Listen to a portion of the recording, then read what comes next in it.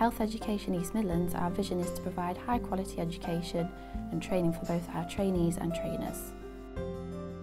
One area of activity that we are particularly focused on is ensuring that trainees progress through their specific training programme through high quality assessment through the annual ARCP process.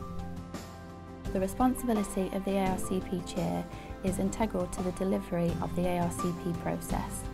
To prepare ARCP panel chairs for their role, we have a schedule of training events.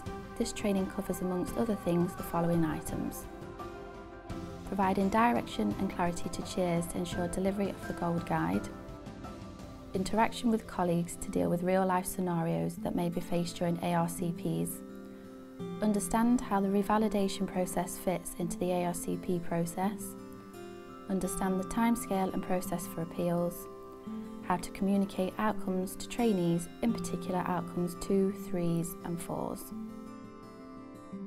The Trainee Development Team deliver ARCP Chairs training to all educators who are likely to chair an ARCP panel.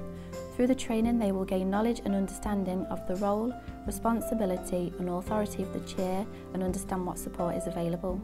Also the role and responsibility of other panel members. To find out more information regarding ARCP Chairs training, go to eastmidlandsdeanery.nhs.uk.